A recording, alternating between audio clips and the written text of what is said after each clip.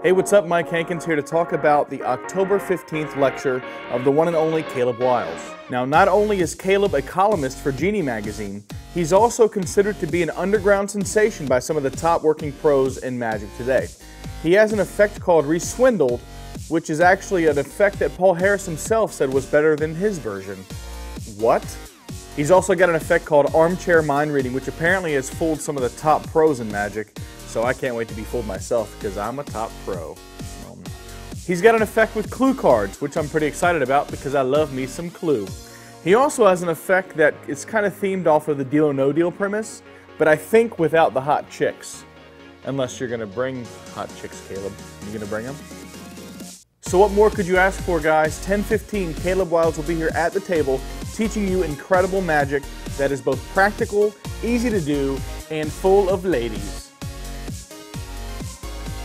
I don't think there are any ladies, but